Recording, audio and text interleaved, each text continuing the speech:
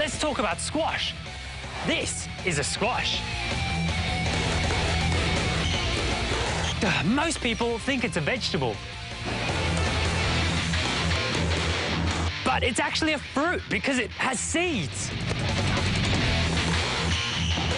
Ah, game of squash, why must you look so awesome and be so hard to understand?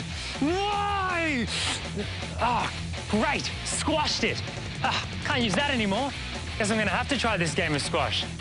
Hang on, guys, it's gonna be a bumpy ride. Don't get me wrong, squash is a turbocharged game which takes amazing mental and physical ability. But the rules can be pretty complicated. Nope, still don't get it. Jai, the rules of squash are way too complicated for me to get my head around, so explain to me how they work. Okay, well, you have this box. This little one? Yes, you have to serve in this box. From inside this box? Yes. Okay, cool. So you serve. When you serve, you have to have at least 1 foot in the box. And when you hit it, you have to hit it above this red line. When it comes down, it has to land in this third of the court. So in this big box.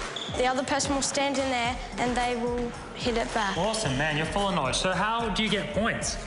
So when you get points, the other person can miss the ball.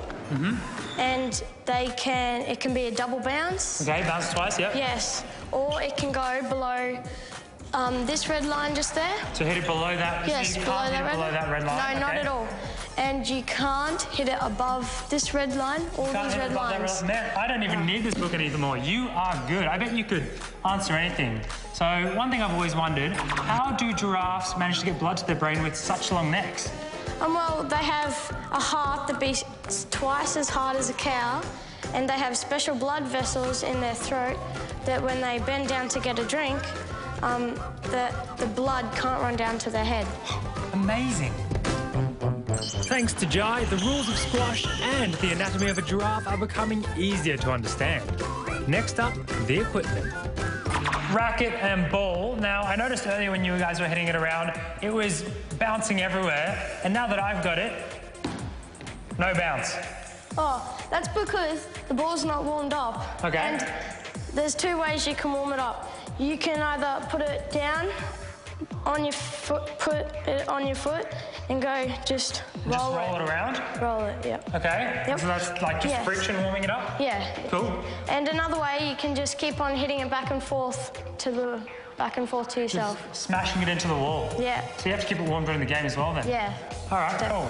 Now, the racket, what's the best way to use this? The best spot to hit it is to hit it right in the middle. Okay. The sweet spot. Sweet spot, all right, yes. Cool. And you can hit it around the edges, but then you won't have much control over where you hit it. I think the best lesson might be to try again. It's a 3/4 court round robin, giving everyone a chance to master this sport. And I need it. And after a few Grand Slams, I'm starting to get this. There are no real winners in a match like this, and it certainly wasn't me. But if there had to be one today, it's squash. A strategic game definitely worth getting your head around.